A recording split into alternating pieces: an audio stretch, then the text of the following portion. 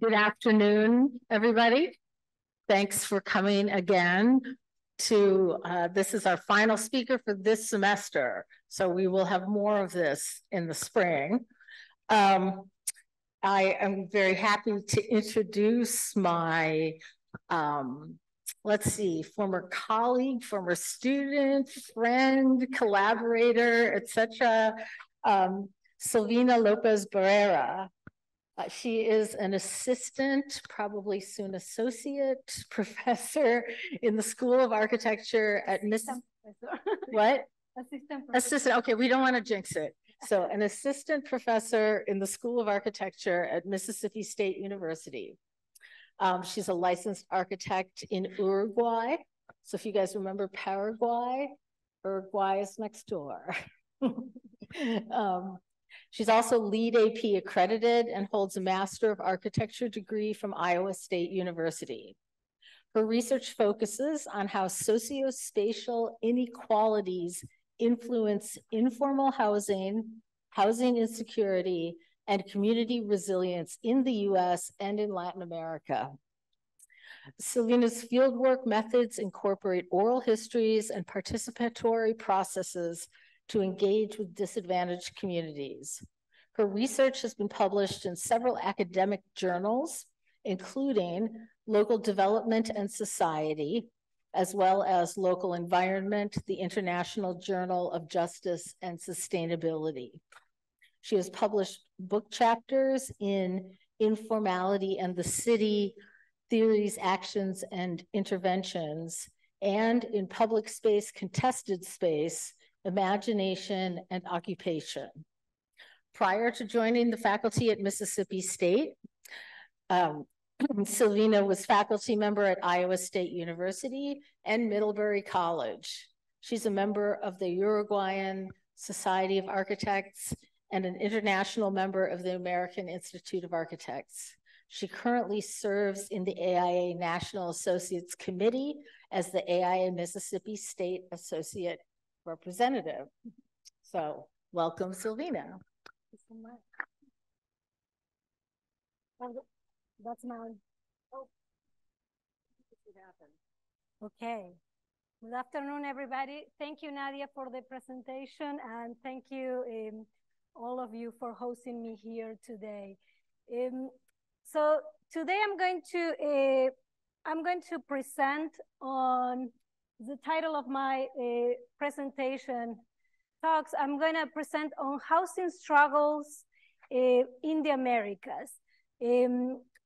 But housing struggles frame through the lenses of the right to the city. And I will specifically talk about housing typologies and the role of housing typologies shaping lived spaces and experiences of immigrant communities in the US. And also what have been those more predominant forms of architectural forms that have been prevalent over time in the United States and in Latin America.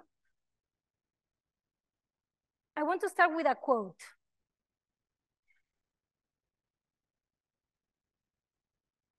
Maybe I'll read it from here.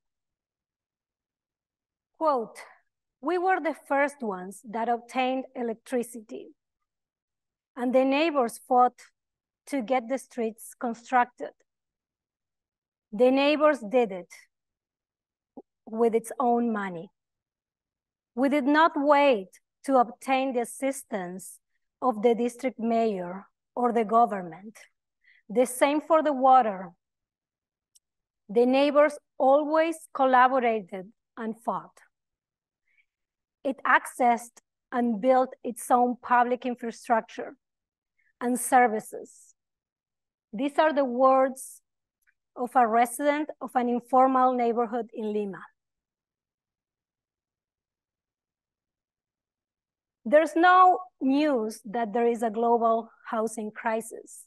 More than 1.8 billion people around the world do not have access to adequate and secure housing.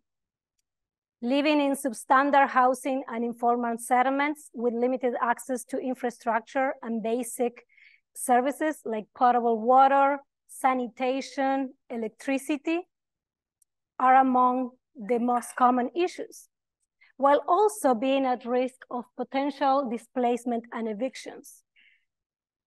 Access to adequate housing is critical to many aspects of daily life, including health, mental health, physical health, quality of life.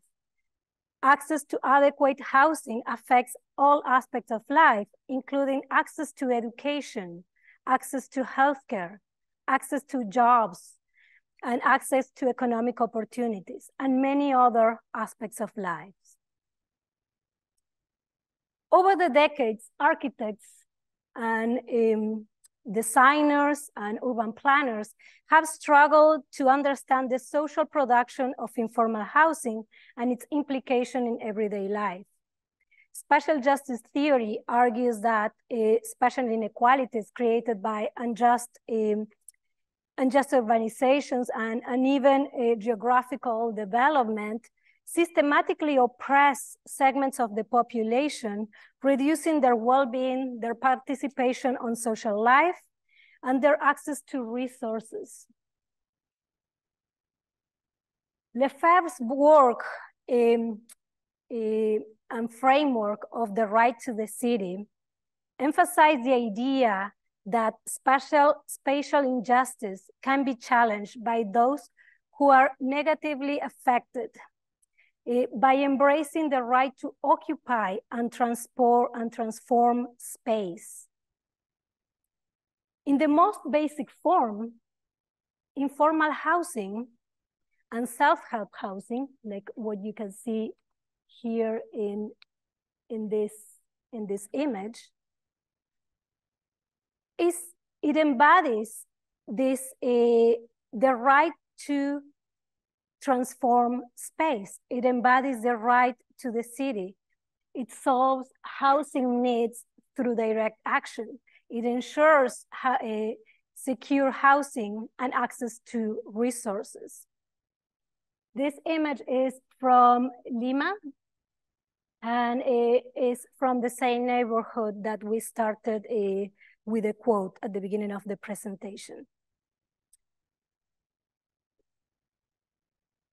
So informal housing and self-help housing are strategies that can challenge uneven development and can challenge unjust urbanization processes, trying to ensure a more equitable access to resources. These are grassroots initiatives. So what does it have to do with the Americas, right?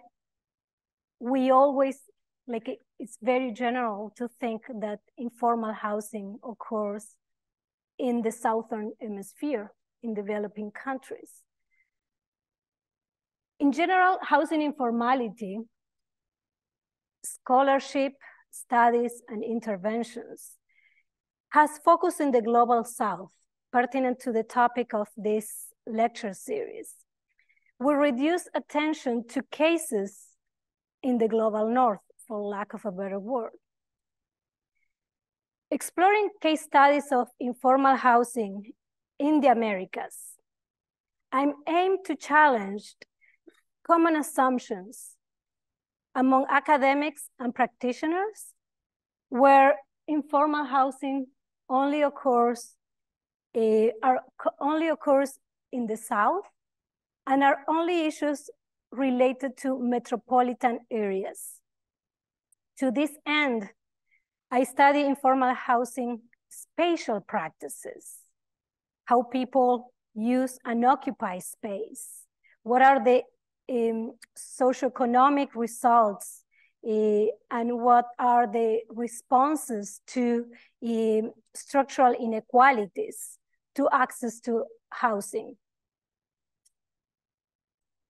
In my methods, In my research methods, I include semi-structured interviews with residents and from different areas. And the information that you're gonna see today throughout this lecture are a series, are results from interviews in Lima, in Uruguay, in Vermont, in Mississippi, in different places.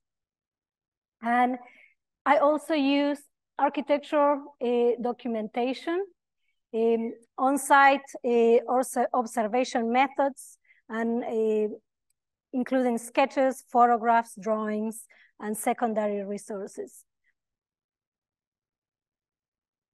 But what is informality? What is informal housing? Is it difficult to define? It's difficult to define. There is no one definition. And oftentimes there is no reliable data to make that allow us to make definitions and that allow us to conduct research and overall research. So it's very important that the research on this topic is rooted in communities. And so some existing literature allows us to define some of the characteristics of informal housing. And the characteristics that I listed here are relevant today for this topic because these are characteristics that are present in both in informal housing in Latin America and in the US.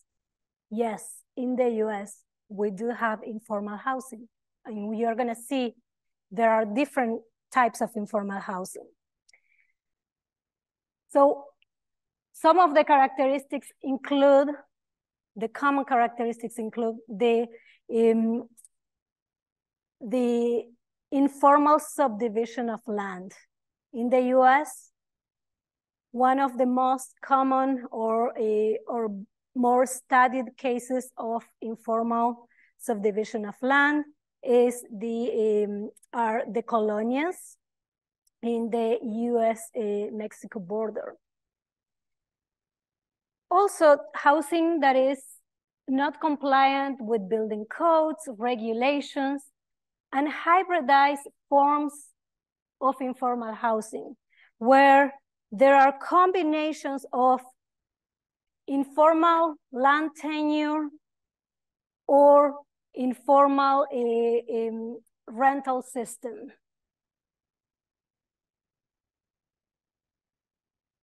Harris, through an in-depth study of urban informality around the globe, defined different types of informality. And he classified them in different types. When I look at the cases of Latin America and in the US, I see these types of informality are the most prevalent. Informality can be concentrated and visible when it's present. One of the most obvious cases are informal settlements and the informal city. But informality can also be diffuse and concealed. And perhaps that's one of the most prevalent forms of informality in the US. And also there are hybridized forms of informality as well. Although informal housing in both the United States and Latin America is in the most basic form an attempt to solve basic housing needs. But their social production and their architectural forms are quite different. In Latin America, informal housing in general involves some type of a communal organization and sense of collectiveness. This is usually revealed on how communities negotiate their access to land, their access to to public services and infrastructure. The spatial result of these negotiations are complex spatial delineations that are self-regulated and where private property and public space boundaries are blurred. So when we look at the right to the city and the right to housing, we look at how people appropriate space, how people transform, use the space, and occupy the space. And we do this for both the US and Latin America. In this image, you see some of these complicated negotiations. What is the form that these complicated delineations between public and private space take, where there are not only areas that are on a kind of interstitial between, hard to define that if they belong to a certain house or a group of houses, and areas that are become part of the public realm.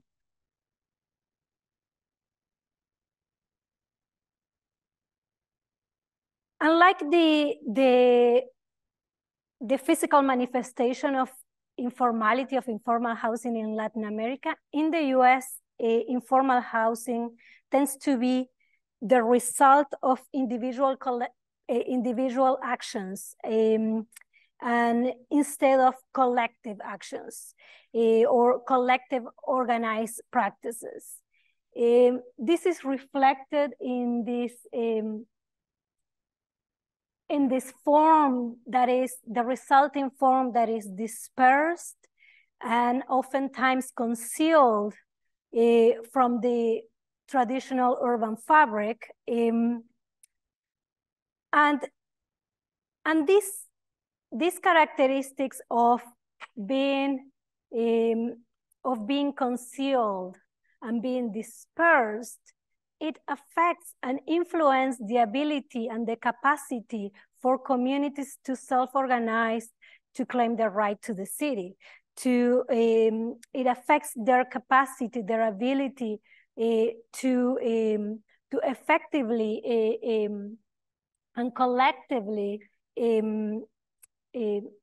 organize to seek their resources.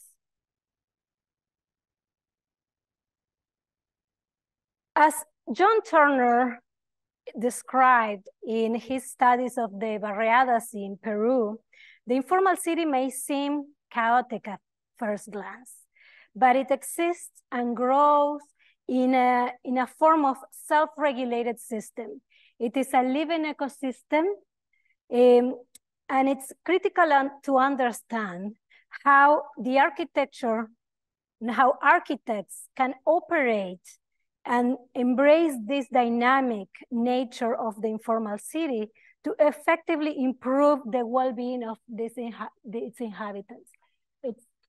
I realize that these images are a bit blurry, but these are studies of housing typologies in Lima, in informal settlements in Lima, and some of the characteristics here that I was highlighting is trying to understand what is the logic of this, how these informal houses grow and accommodate and change and evolve over time to accommodate the different households changes, as the family grows, as the original lower floor becomes a business, small business enterprise, and so on. So it's important to understand how the logics, what are the logics of the informal city. When we look at informal housing and self-help housing as a participatory grassroots practice, and it's important that the emphasis that I gave is in participatory grassroots practice, because it's done from the bottom up.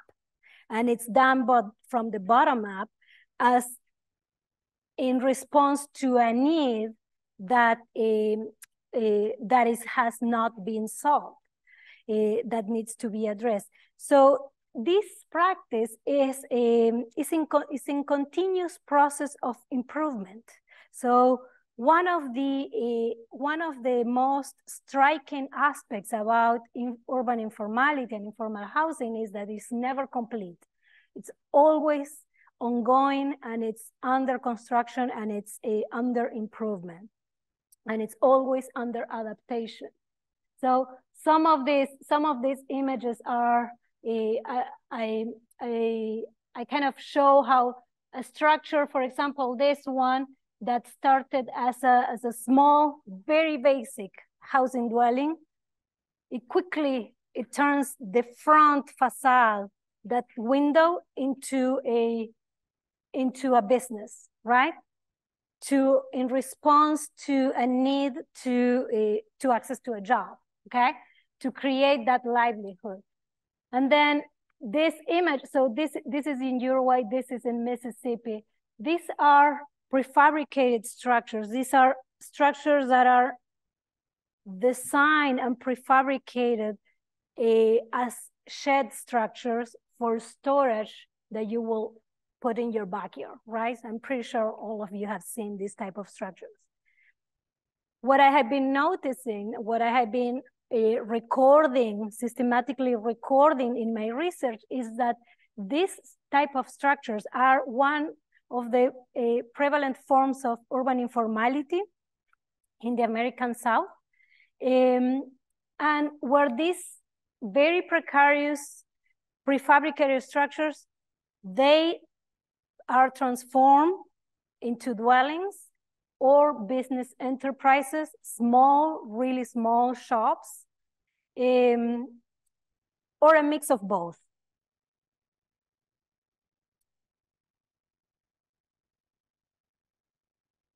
The study of the informal dwellings then reveals how the structures are utilized, how the space is transformed, how the space is used, how these structures accommodate the lived spaces and the livelihoods of its inhabitants.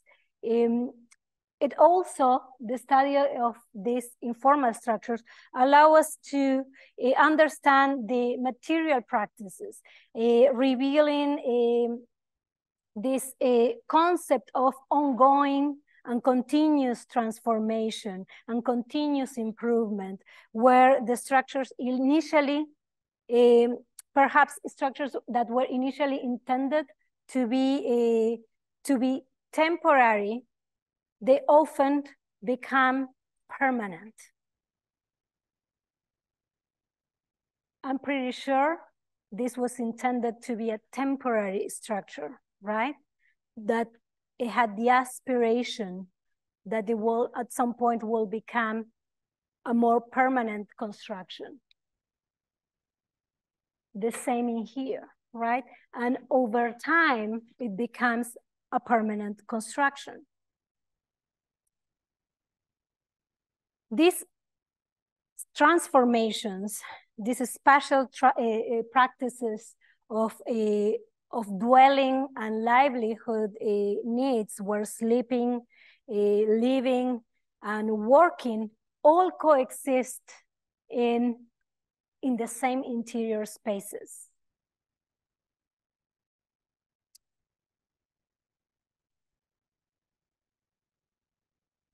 So when I look at typologies, so I studied what are the characteristics of informal housing in the US and in Latin America. What are the commonalities? What are the differences? What are the threads that connect all of this? The most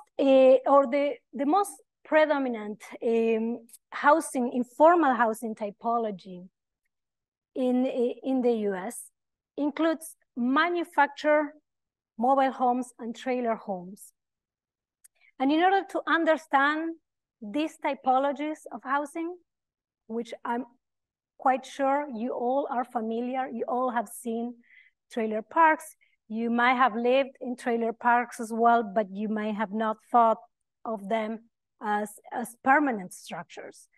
In order to understand this typology, we need to look at the relationship between immigrant labor and housing. In the US, housing precarity in the Latinx community has been persistent for decades. And trailer homes, mobile parks or trailer parks, barrack-like or barrack-style housing on farms and substandard homes have influenced the experience of generations of immigrants. While these architectural forms may have been originally conceived as temporary, they have become housing typologies that are persistent enough through time, but ignored from public debate. When we look at the relationship between migrant labor and housing, it's quite clear that the US has a long history of oppressive oppression towards immigrant labor, special Latinx labor, and that sustained and continues to sustain for many years industries as the food, like the food industry, the agriculture production, the service industry, the construction industry, and just to name a few. So all of those industries are really rely on immigrant labor. This oppressive history takes many forms, affecting the everyday life of Latinx communities that struggle between the tensions of being an essential labor force, but simultaneously remain invisible in many ways to society. Farm labor is intrinsically connected with housing. The Bracero program started in 1942 and was one of the first mass housing experiments of Latinx workers on farm owner housing. Since the Bracero program, housing provided by employers on farms has been a typical practice. This practice of owner-provided housing has largely disregard and dehumanize Latinx workers, forcing them to live in poor housing conditions. And we're gonna look at some examples of this. In 1942, when the Bracero program started, it was established as the Mexican Farm Labor Program through an executive order to hire temporary Mexican workers or Mexican laborers to work in the US agriculture and railroad system. The program was based on short-term contracts and took advantage of cheap labor and exploitive labor conditions. The provided housing was set to accommodate large numbers of workers that were male, and this type of housing took the form of bunk houses or barrack-style housing or tents, makeshift structures, really precarious structures. And these accommodations had, of course, many issues: lack of privacy, having multiple. These are images from the Library of Congress. And while I was doing research on this, I found images of some of these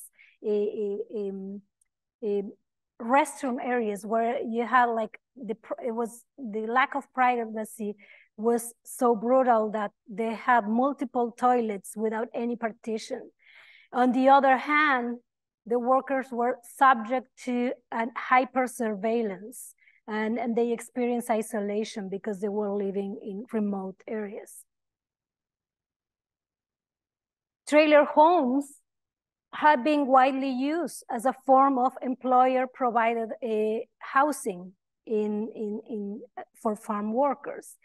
And this type of housing is the predominantly type of housing in small towns and in rural areas in the United States. Manufactured mobile homes and trailer homes have performed different uses through history, and depending to different social and economic needs. Since World War II, the production of manufactured housing has become a vital component of the housing stock for low-income housing. Through history, trailer homes have been perceived as temporary solution of housing, with the idea of seeking later a more permanent solution, or with the expectation of accessing to a more traditional housing later on as a permanent goal. However, these structures have been around long enough that we can consider them permanent structures. When we look at the farm workers and the relationship between migrant labor and housing, we immediately see, like through my research, I immediately see that even after 80 years of the inception of the Bracero program, when I study the housing conditions, the current housing conditions of Latinx farm workers in the US,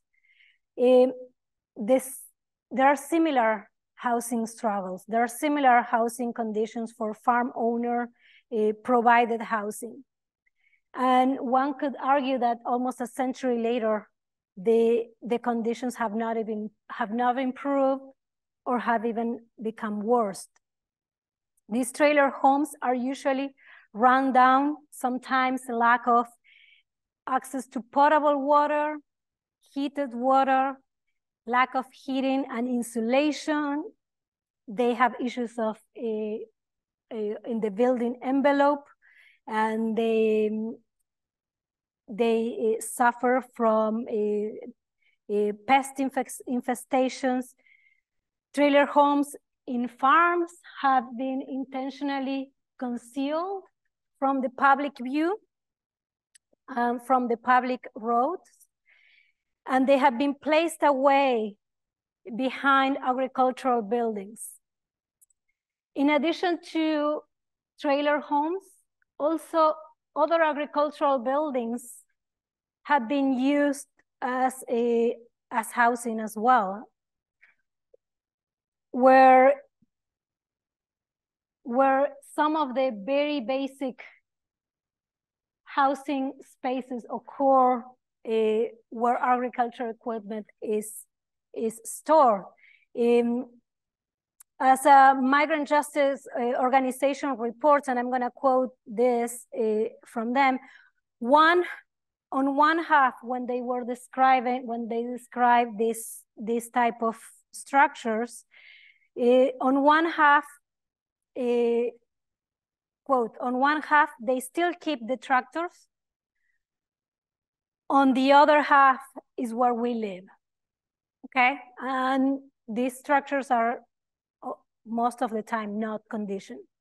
And these are cases in Vermont of the dairy farm workers. Do you guys know how the weather is in Vermont, how winters are in Vermont, right? So you can imagine not having a conditioned space there. So the substandard housing conditions, of course, directly impact the health and the opportunities of Latinx immigrants to be included and to be integrated in the American social fabric. The hurdles to access to safe and secure housing in the Latinx community are of course interconnected with their immigration statuses and this limit their access to community resources. In Mississippi, the Latinx community is limited in general to housing stock that is deteriorated with unsafe and unhealthy conditions. As a community organizer explains, quote, "Our community live in what we call the trailas. Many of these houses are dangerous environments for the health, especially on drinking water. There are issues of lead contamination," end of quote. In addition to precarious housing conditions, and in order to pay rent, Latinx families sometimes experience overcrowding living conditions with multiple families sharing one house or one unit. It's common to observe 2 or 3 families sharing one housing unit. As a Latinx community member who was detained in the immigration raids in Mississippi in August 2019, and later released with an ankle monitor, explained, quote, "I know of people who have moved to other people's homes because they were not able to pay the rent or because they don't have all the money for the rent. I know the people that have to share a house this way. A lot of families because of the same, because their father was detained, because their mother was detained, because of the raids, or simply because now there's no place to work." These overcrowded housing conditions impact nearly every aspect of human life: children's education, children's accessing to schools, their personal relationships, their health. Undocumented Latinx immigrants are not eligible for any benefits of any housing assistance or subsidized programs. Oftentimes, we forget about that. Not being able to qualify for benefits is especially important when their job precarity is threatened, like in cases of immigration raids. This reality gives them very limited options and they are forced to rent dilapidated properties, enduring substandard conditions, even though they are paying market rate. So it's not that the substandard conditions are more affordable, okay? Although these housing typologies have very limited possibilities to be transformed, unlike other types of informal housing, where you can have rooms added, trailer homes have been users in trailer homes have been able to adjust and adapt some of these spaces to address their housing needs. So in this case, this drawing is based on interviews and field work of a Latinx chicken plant worker that they had to add a partition to their living room to accommodate family members that had to leave, that were evicted from their previous house due to the detention and deportation of the breadwinner of the family. So we can see when we start looking at the ways that people transform their housing units, the way that people use their housing units, we can see some commonalities and some differences between the social production of informal housing in the US and in Latin America. in both cases, they attempt to solve their housing needs. Like I said earlier, in Latin America, there are different levels of consolidation of informal housing, and they tend to be visible and concentrated. Informal housing in Latin America tends to be visible and concentrated, while in the US is more concealed and dispersed. Even trailer parks that are clustered, they are dispersed within rural areas or urban fabric small towns.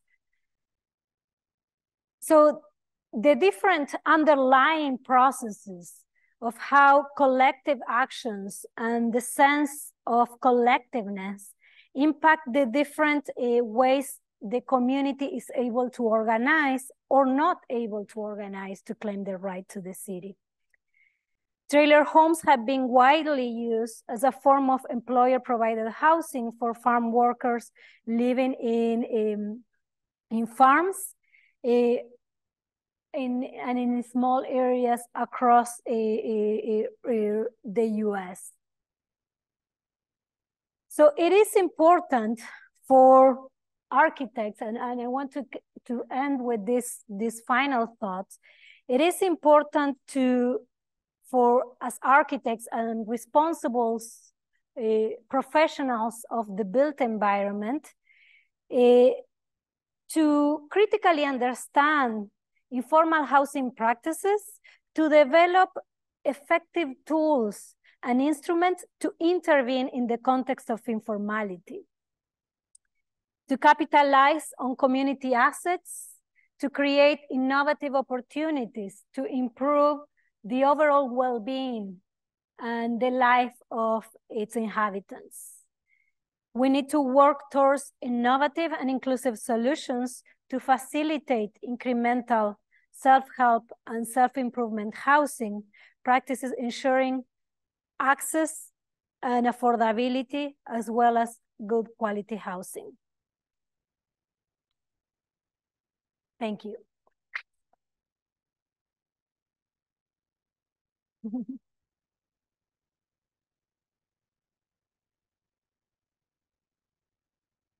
All right, thank you, Silvina. I'm going to start out with a question that's related to your conclusions. Could you maybe give an example of, particularly the first point of, what would as architects, architecture students, what would be an example of something that we can learn from perhaps some of the examples that you showed in terms of, how we think about housing? Well, I think when I look at to understand special practices, to understand how people occupy their spaces, how people transform the spaces at the small scale, right? And use that to develop tools and instruments to being able to effectively intervene in the urban fabric. So anytime you work on a context where you have informal housing, you need to understand what are the particularities of that social production of housing, how people live in those spaces, how they occupy, how they transform, what are the values, what are the assets of those spaces, and capitalize on that, rather than use preconceived notions, perhaps, that we as architects, and I'm also blamed for it, to think more from a formal approach or from more an aesthetic approach, without really understanding the cultural value and the social value of these places. Does that make sense? Yeah, thanks. Okay, audience, raise your hand if you have oh, Blaine's going to start us off.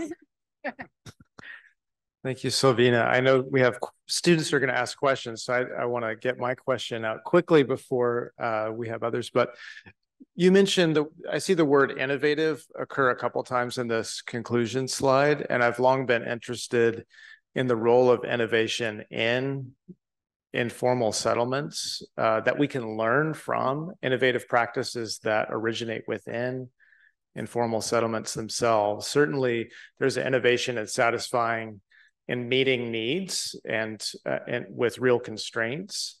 But I think I'd just be interested to hear your thoughts about creative practices that develop within informal settlements that we can learn from.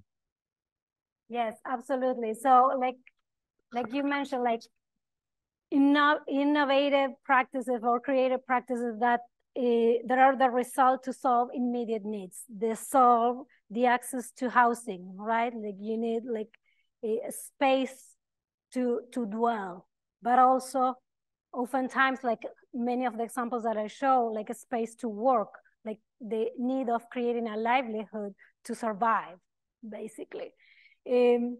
So I think there is really great value on understanding how these spaces are produced and what kind of relationships they create, not only in the domestic sphere, but also in the public sphere. Like we saw, like many of these examples. I'm trying to look at this one, right? Where these places kind of grew spontaneously, trying to address some of these immediate needs, but they result in a negotiation of the public space, or blur the delineation between the public space and the private space that now becomes this. You might think like this is like kind of the original, like the southern porch, right? But it's really not. This is it's part of a business, right? Like it's kind of clear here, like, and in this business you have grocery store, you also get like your jeans. You can't see it very well in this picture, but this is a mannequin with a jean, you know, you get everything there, right? Like it's not that you find one of these small business enterprises isolated in a mass of housing. So these are part of embedded on the fabric, okay? So there is I think, coming back to the innovation, like the hybridization of the mixed uses and where there is not a clear division of living and working, right? I think that offers a lot of opportunities that we can learn. Also how the public space is delineated as well. And all these interstitial spaces that are created.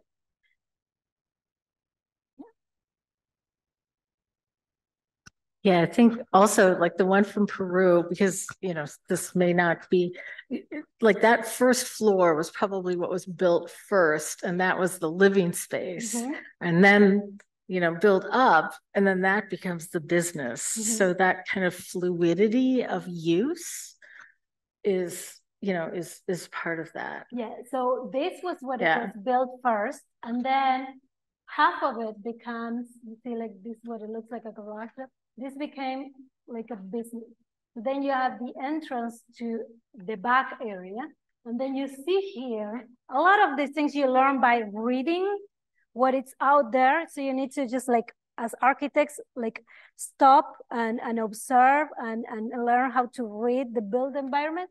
So you see like a staircase here. Why would you have a staircase in the middle of the road? It is in the middle of the road, right? So again, like this idea of blurring the public private space, but it also gives you access to the second level, right? So you can have one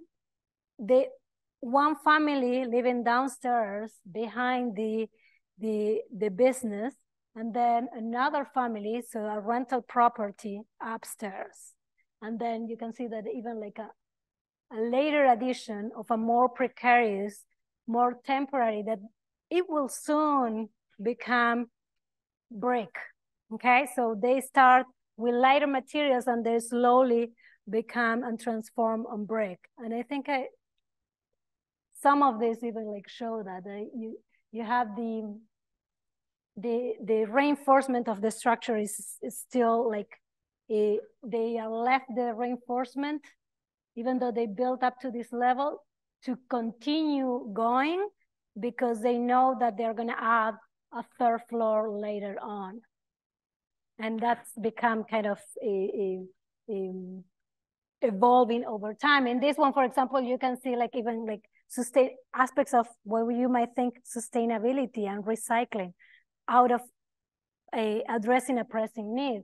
So you see like all of this is material that has been salvaged from other construction and is stored here for future improvement or future expansion or adding the floor, the interior flooring of this unit.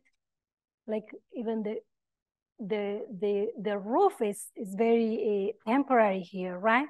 Like because it's gonna continue growing upward, right? So there is this idea of continuous improvement that is inherently to this, to the informal housing. Okay, who out there has a question? And state your name at the beginning, please. Yeah, level. Hi, my name is Kayla. I'm a first year, and I was wondering if there are any organizations that we can look to as examples that you either like know or work with that's primary focus is to combat informal housing. Say that again, please. Are there any organizations that you work with that we can look to that combat informal housing? That combat? Well, like try to not like resolve, okay. But yes. So I think there is a first there is a first thing that I think we kind of maybe like thinking about the language of how do we understand. It's not really like, it's not about combating or like, it's really capitalizing on the assets and trying to intervene there to create positive change rather than completing changing the trajectory. Okay, because I think oftentimes we only see these places as problems, but there is a lot of entrepreneurship here that we need to learn from it. Of course, there are many needs that need to be solved, but so maybe like how do we tap into these existing synergies and work with them? Yes, I can. I mean, in the US, I don't collaborate particularly with organizations that are working around informal housing, but in my hometown where I am living in Starville, I collaborate with several organizations that are working with issues related to housing insecurity. That it has some kind of common aspects. There are international organizations that work on urban informality. My connection to the organizations has always been locally because I do go to these places and I talk with people. So the type of research that I do is less about a generalization in a way, but it's more about learning from the ground. So I do sites, visits, and field observations. So in Uruguay, I'm from Uruguay, so for me it is something that those relationships are there, are the neighborhoods that I know, are like the neighbors that I know, people that I know. When I went to Peru, we worked with colleagues in Peru, and we had connections. We made connections with a community organization that was the organization of one of those neighborhoods. But they're usually not nonprofits are like just grassroots organized folks that I think are the most effective ways to connect with the communities. Of course, there are like these larger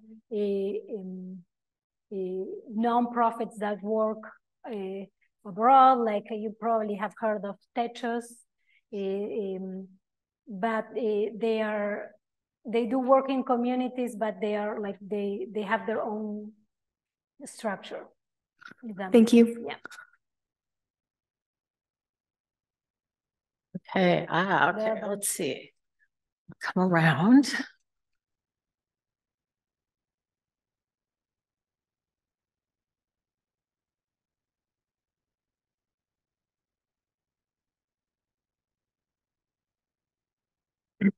Oh, sorry. Hi, my name is Leo. My question is, you mentioned earlier something about those informal communities in South America, especially in places like Lima in Peru. So you talked about how they had a communal aspect to the informal housing and self-help housing that they make there that helped them create these like grassroots like movements or grassroots communities that had some sort of sway. And I was wondering how much kind of power they were able to like win for themselves, or how much like self-actualization comes from that like community organizing. Yeah, that's a great question. So when I include this quote because it was from a resident and a community activist. So I think it depends on the communities. Some communities are more organized than others, right? And so I collaborate in my research with a sociologist that it's really more kind of their expertise of understand like issues of governance and community organization. But when it comes to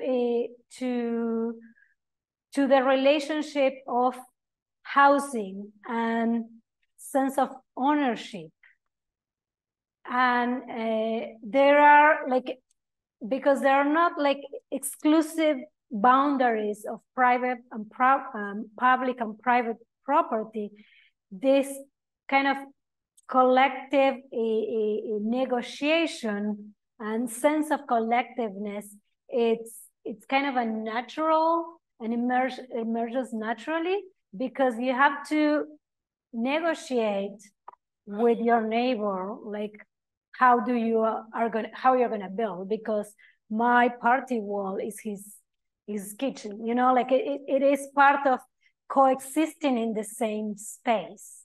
So there is not that, you don't have that in the case of the US, when you have like a more clear delineation of public and private space, and also when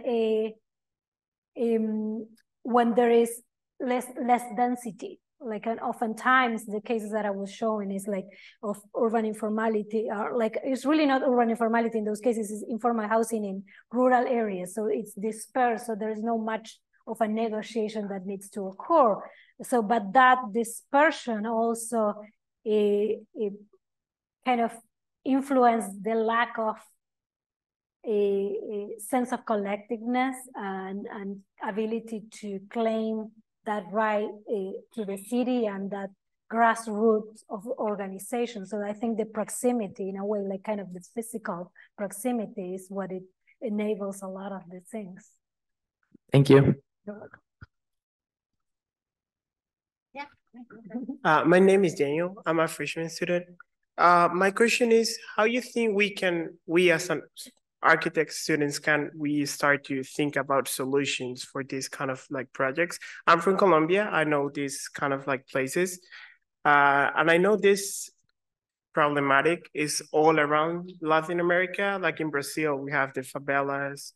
In Colombia, we have comunas. In Peru, it's a really huge problem that is like happening all around the world. how you think we can like start thinking about solutions? Do you think it's more about education, like try to educate people how to like build more organized, or is a problem that should be addressed more by the government? I think, I mean, what you say is interesting. I think as architects, like the transference of knowledge is also important. We probably are going to learn more from them than we're going to be able to teach them, you know, but in terms of kind of material practices, but yes, transfer of knowledge of how to ensure, for example, that a room is ventilated, right? That it has a window, so it has direct access to fresh air and daylight, right? Like making this kind of connections and this creating this awareness is important. Oftentimes, some of the things are not really kind of conceived or considered at all.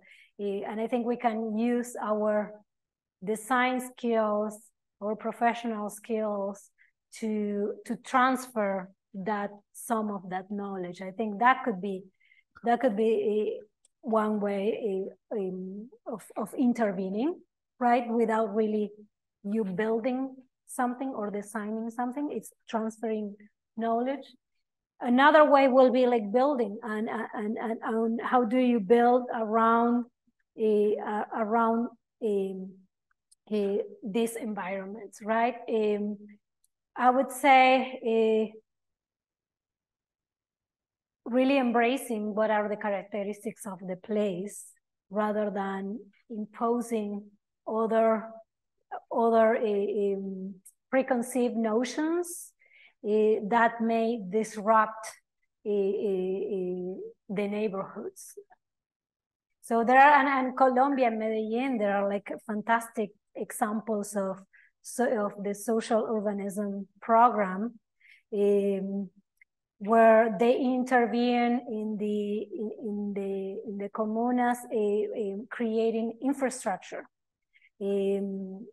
staircases to facilitate access to the areas that are the housing areas that are in the upper parts of the mountains, or public buildings, like schools and libraries and offering, bringing those services, bringing those resources to the community. That's really, really important, without necessarily like building houses, right? Because that's already happening. Yeah, I think that's really interesting. Try to, instead of like destroying the whole places and build a whole new neighbor, is kind of like what they have, try to organize it and make it work. Yeah, well, thank you. Okay, I'll come here. Okay, since you're... My name is Michael. I'm a first-year student. Throughout this entire lecture, it really hit home to me because my family is originally from Jamaica, and our like family home is situated straight in what is now can describe as an informal community. And one of the most recent things that my dad had been told about, that they had repaved the road that comes up to our house and other people's houses because no one was doing anything about it. It was just like this little off-road in the hills and no one had done anything about it. So my question is just how involved is like the local or even bigger governments of these countries with these informal communities? Do they like hinder them? Do they help them? Or do they kind of just leave them to their own devices? That's a good question. So I think it depends on like each, not even the country, because it's not something that it might happen like at the country level. It's more like kind of at the city urban level government. So more at the local government, like it was explained here. Like it was non-existent in this particular case. But I think there are cases like Medellin, you know, where you have like an active program that is bringing those resources to the comunas. There are Bogota that also has examples like that. in Brazil, in the favelas, there are many examples of a social infrastructure in the favelas, in Montevideo, in Uruguay too. So there are like in Argentina too. So I think it depends. It depends on the context, but there are many. Yeah. So I think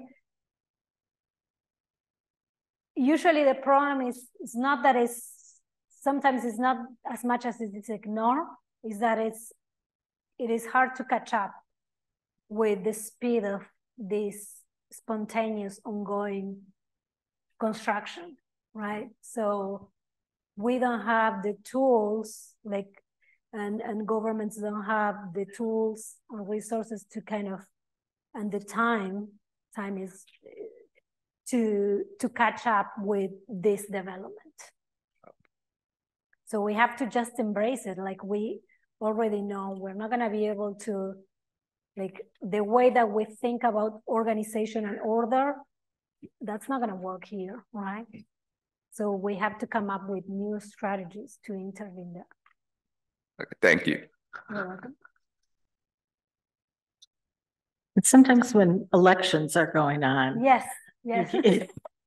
suddenly you get a concrete staircase in exchange for a lot of votes. Yes, unfortunately, not everywhere, but Yeah.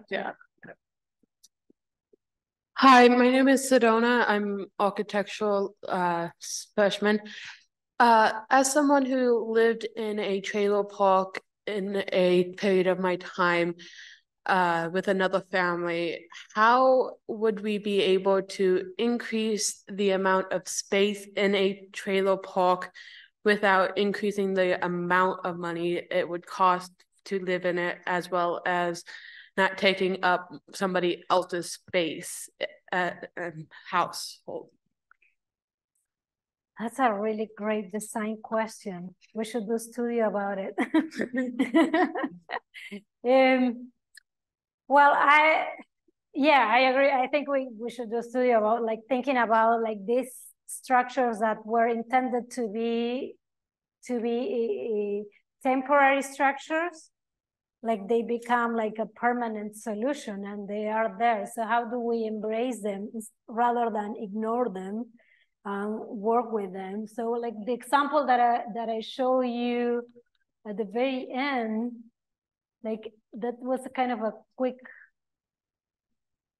solution based on the need, like this was a living room area, and then your family has another, like 3 more family members that need to be moved in, and they need a space. So this was quickly transformed into a sleeping area, and then the kitchen became the dining / living room / all communal space for the housing unit. So like more like internal subdivisions, but I think it will be really an interesting kind of a exercise to think about, is it possible to, instead of doing internal subdivisions, like what kind of additions we could do? Yeah. I think could be a design exercise.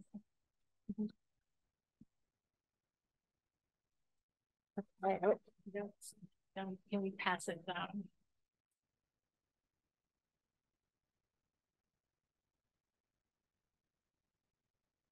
My name is Morgan, but I was just going to ask on a more personal note, what got you involved in this or interested? And then how do you think that's affected some of your work outside of your research and the work that you've done in America and South America as well?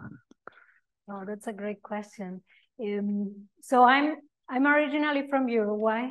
I kind of briefly mentioned that. I came to the US, so I'm an immigrant in this country. I came to the US 15 years ago when I met Nadia, Professor Anderson. So to graduate school. So I went to Iowa State University. And when I came, I only thought I was going to be here for 2 years and I was going to go back. Like I was going to return to Uruguay and I was going to practice architecture there. But then like kind of life has other plans, right? And so it took me a while to really kind of build my identity as also as an immigrant, thinking that I was going to be here permanent, you know, or more permanent. So I think that has definitely influenced my work in relationship to immigration and housing. Also, when I grew up in an environment, like some of you have mentioned here, that it was an ongoing construction. So these are places that are familiar to me, that they were so familiar that I could not see them. I needed some distance, and moving to the US allowed me to get that distance to being able to study this context, if that makes sense. So it was so close that it was part of the daily life, so I couldn't like really detach from it. So I think the distance has allowed me to do that. Also, it kind of happened that when I moved to the US in the end of 2008, the largest immigration rate at that moment occurred in Iowa, in Postville. And so it happened like, I think a year before or some months before that. So when I got there, there was kind of this recovery process that was going on. So I not directly, but I got very aware and involved in different ways on that. And then when I moved to Mississippi, like I moved there, and a semester later, the largest at that time immigration rate occurred in like basically in our backyard, you know, like not in my town, but like really close. So it's really difficult to not be involved. It's hard to not be involved, right? Yeah. Thank you. I think it affects everything that I do. If that's the short answer.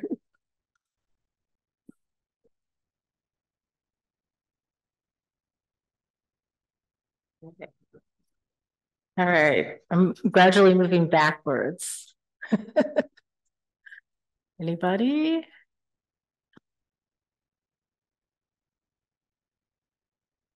We're all looking at the ground.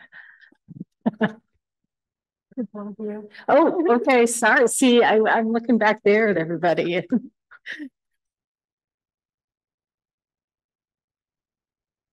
Hi, my name's David. In your like research of talking to people in these informal housings, do you get the sense that there would be like a resistance to like major changes if there was to try to be like shiftings of like either going like, say, for example, street by street, updating like the houses and creating like an infrastructure?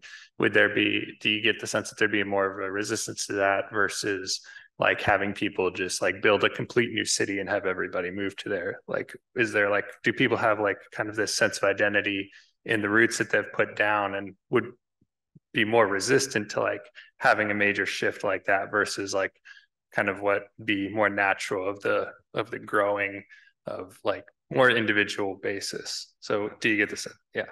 Is there like a sense of resistance to the change that would benefit them?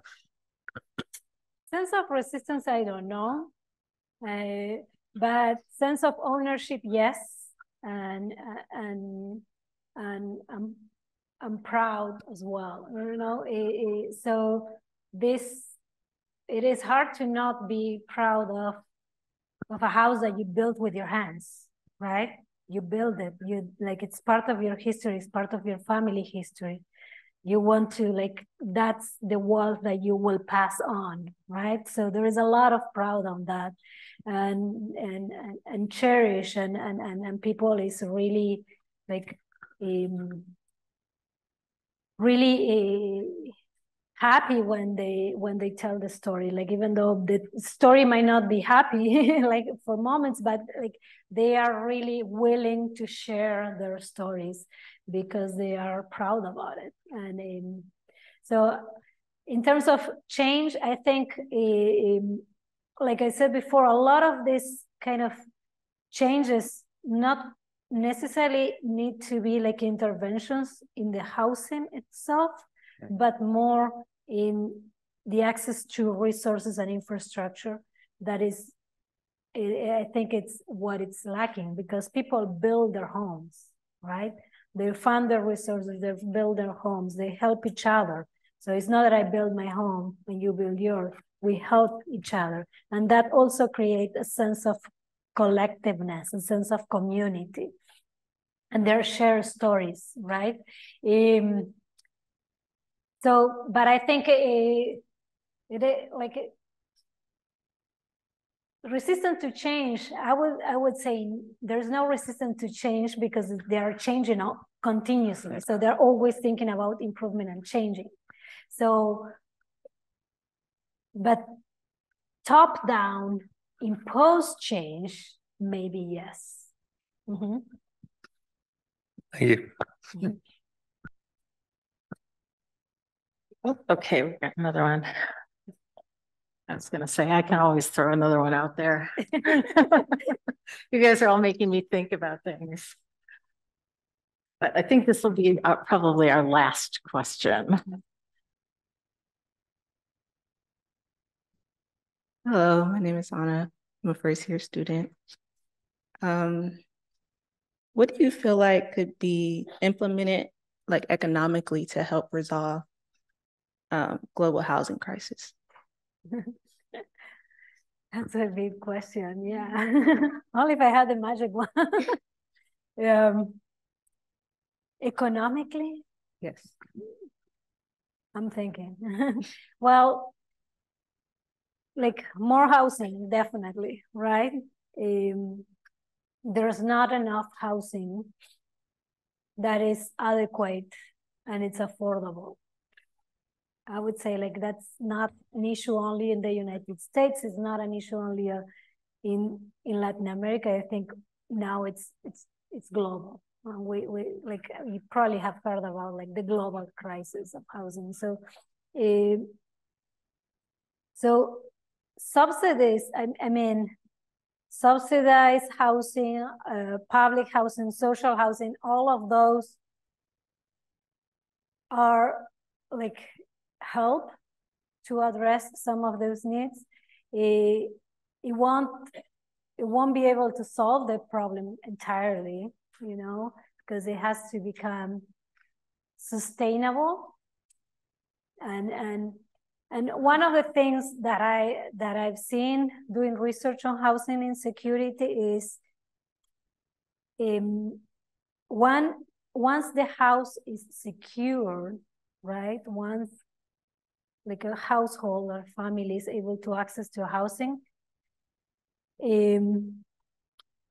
that is a decent, it allows them to create wealth, to generate wealth, to do other investments, to really like, I think it's the very first step. I don't know about, honestly, like the economics aspects much of the relationship of if jobs need to come first or housing. I think it is really a complicated, wicked problem that is not, it requires multiple solutions, not only one. It's a multi-dimensional problem in a way. Sorry, I don't have an answer. That's fine, thank you.